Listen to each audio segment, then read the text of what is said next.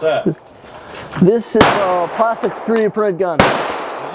3D printed plastic. Plastic gun? Yeah. Something you made? Yes. It might work, it may not. Hence down here. If you made it, please don't shoot it here. Okay.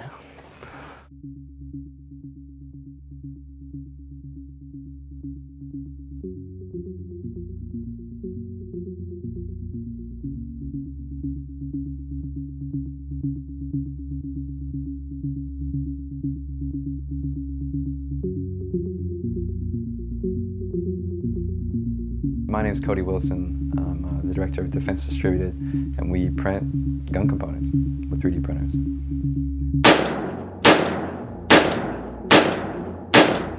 Yeah, one day we want to print guns.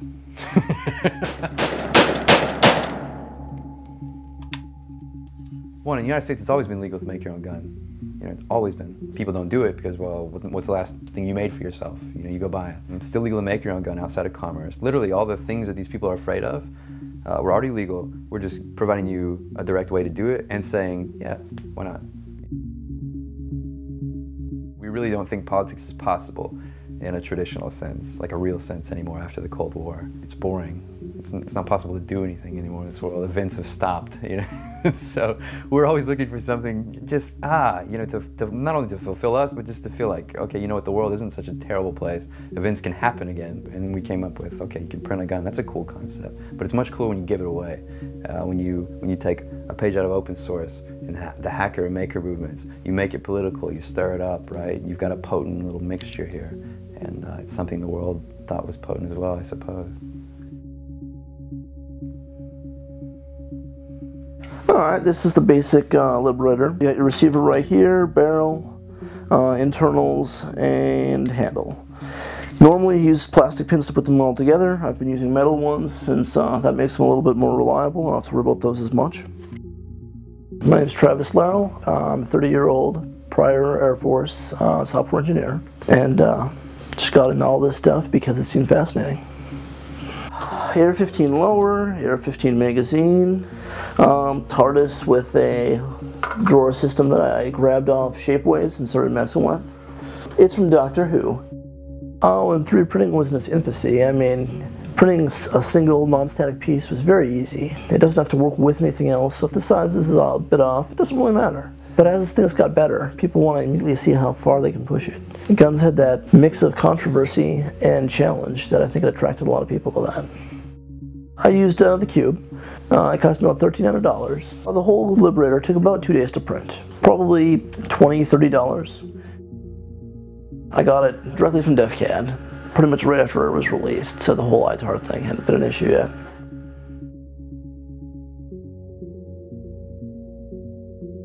So I'm a law student, right? Now, a lot of the research was, can we do this the way we want to do this? And what is the legal way of doing this? We've only just begun to crack some of these legal problems. But right now, we want at least a shot at it. So we have to comply. I'll take some spare in case I break them. All right.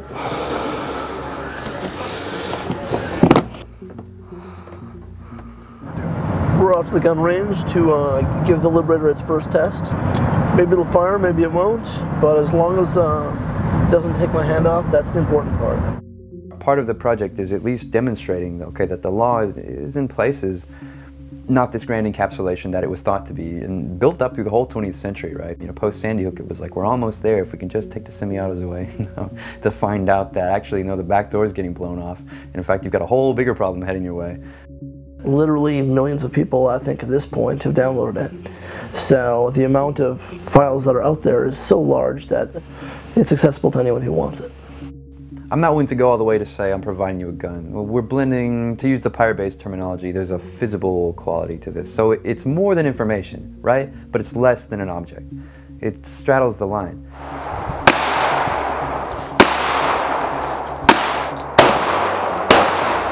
If you want to shoot it off once or twice, I'll gladly walk back. I'll walk back. That's entirely fair, yeah. I'll let you know before I shoot it then. 3D printers are often subtly different, so you get a model from somebody else, it may not print in your printer at all, or it may require modification to print correctly. There's definitely a learning curve to it, yeah.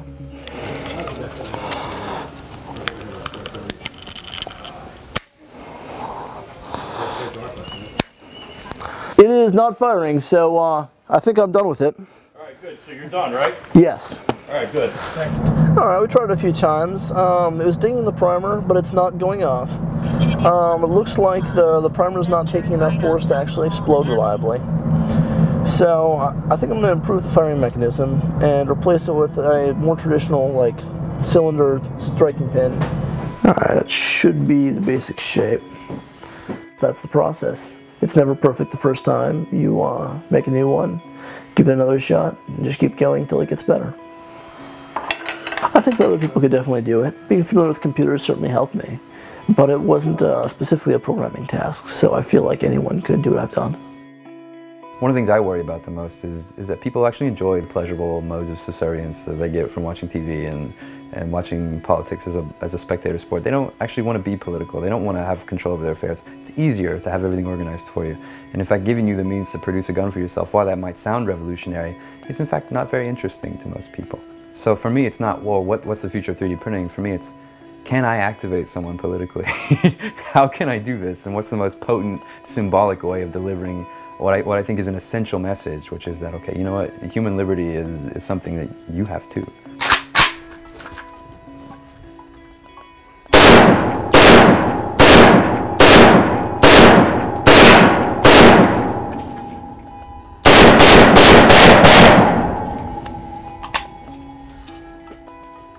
Defense Distributed, Austin, Texas.